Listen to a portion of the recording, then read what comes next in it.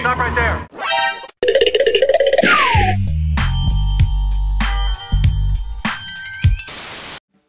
On June 22nd, 2001, a major blockbuster film came out and changed the very definition of cool,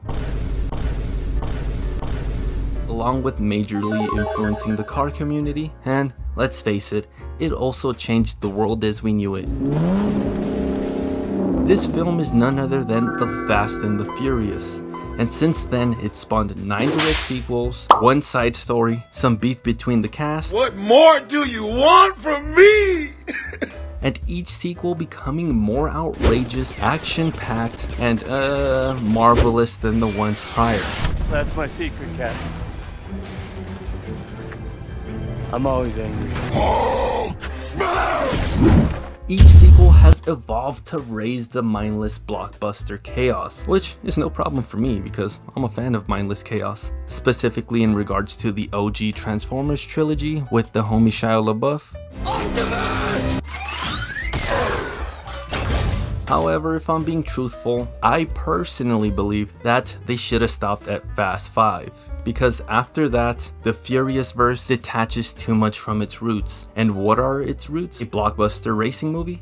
Yes, but also perhaps a hood film.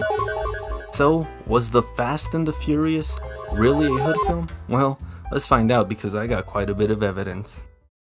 The film begins with a trailer being set up for a heist or a lick when these souped up, I wanna say Honda Civics, show up trying to gank the trailer. And just out of curiosity, I wonder if this film is the reason why trailers have to have that big old sheet in between the gap of their tire space. Honestly, if you know the answer, put it down there. But already we've got one hood slash barrio variable present in the film: crime.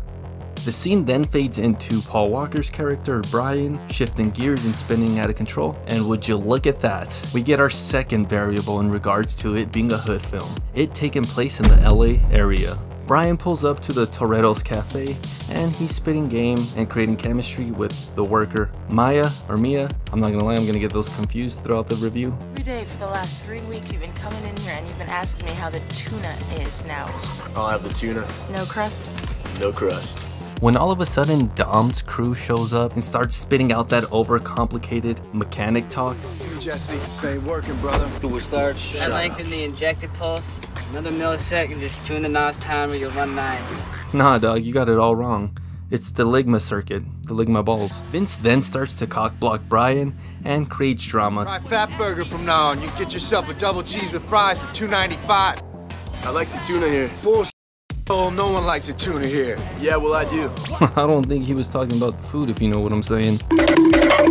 So they open a can of putazos. Vin Diesel's character, Dominic Toretto, stops the fighting, and he also has the hookup with Brian's boss and almost gets Brian fired from his car parts delivery job. Hey man, he was in my face. I'm in your face. Don't come around here again.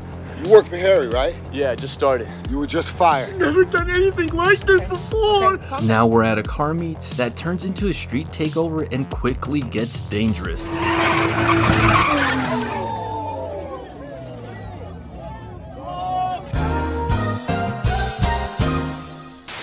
I'm just kidding. You already know what's in these Furious verse scenes: cars and women. And here we get the third indication of any hood slash barrio film: Hector from the Hectorverse. Dom's crew pulls up, and I'm not gonna lie, does this shot look CG?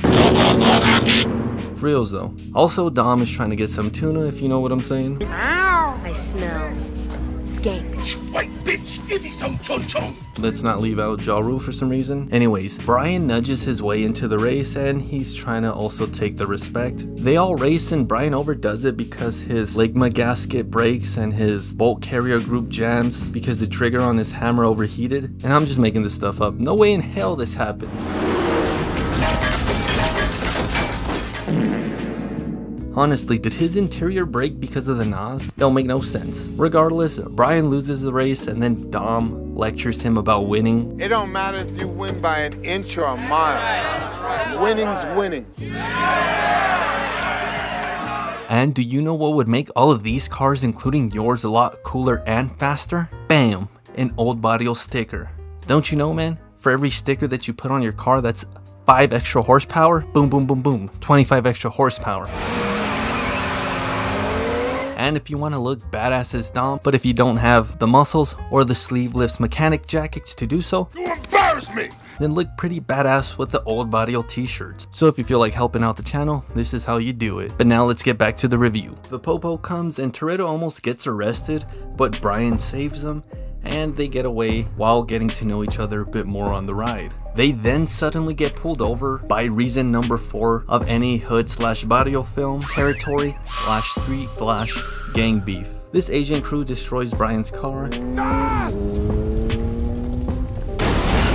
And exposition happens. A business deal that went sour. Plus, I made the mistake of sleeping with his sister. Damn, my boy Don is really on a tuna diet bulk.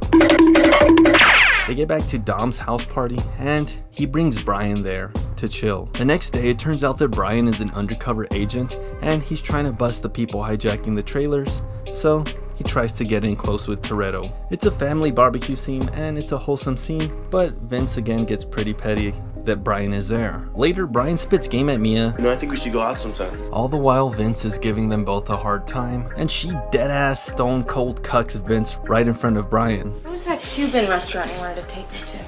The one with the picadillo and the red candles, the cha-cha-cha. Yeah, that's it. Yeah. Well, you can take me there. Friday night at 10. Is that good for you? So, Vince then takes a seat in the cuck chair. Later, Hector stops by at Brian's job, and another barrio film staple appears. Knee-high socks. Anyways, in doing this, Brian suspects that it's Hector's crew hijacking the trailers, so he does some detective work, but Don and Vince catch him creeping. They then interrogate him Batman style. I'm vengeance. Although Brian is able to BS his way out of it. I owe you 10-second car. And what this is about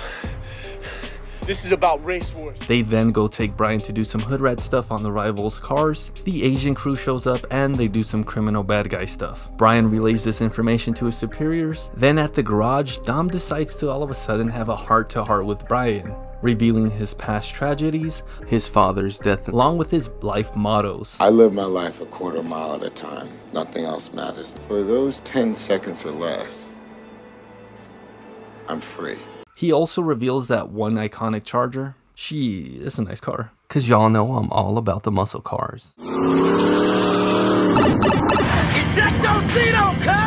You're a wormy cocksucker, you know that? No! And who would have guessed it? Another unfair copyright claim. Sorry y'all, I don't want to be like that one fool bugging you outside of a gas station for $1, but why give it to them when I'm actually out here working for it? Plus, if you don't give me $1, then I might actually be out there asking you one for reals. Come on, fool.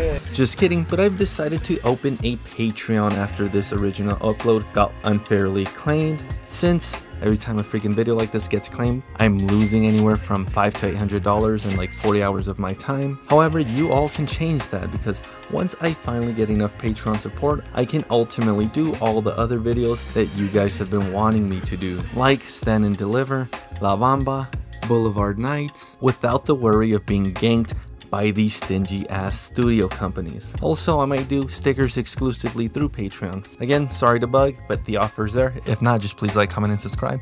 And back to the video. In the evening, Mia and Brian go on a date, and Brian finally gets to order that tuna. All the while, another heist happens, and Brian gets a call to participate in a raid. Also, there's no bullet in that mag. Is that a scope on a pistol? And did he just smack the back of this MP5? The law enforcement raids the Asian crew, chokeslam and all. Despite this, they were wrong, and it wasn't the Asian crew doing the hijacking. So Brian gets his ass chewed out for this. And hold up, is Brian Sergeant Buffalo Bill? Let me look that up real quick.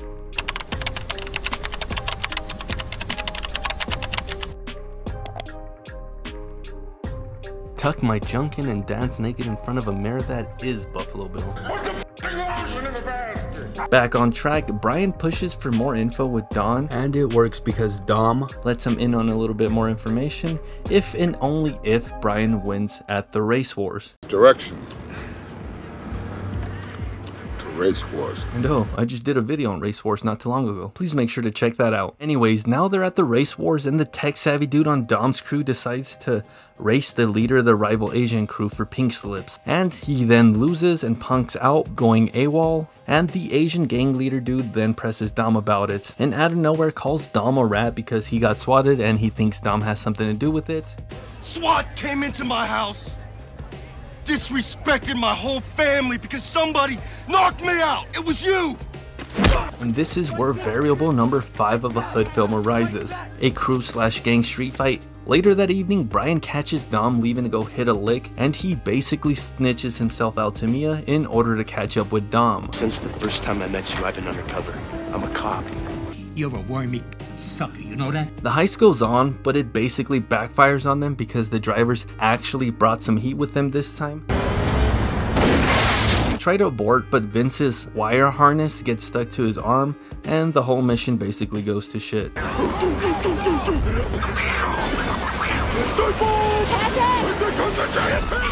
Brian comes in and saves the day, but he basically rats himself out to be an undercover agent, so they're able to save Vince while Dom's crew bails out. Brian then locates Dom and tries to bring him in. More running!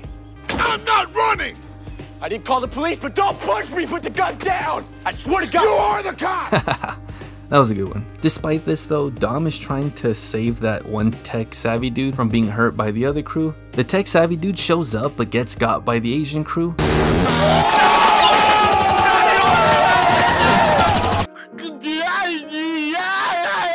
After that, Dom and Brian both go after the assailants, which leads to a pretty cool chase sequence.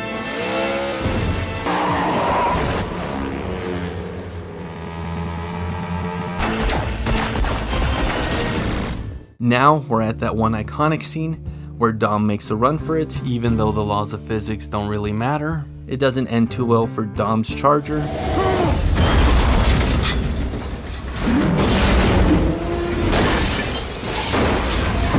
That's not what I had in mind.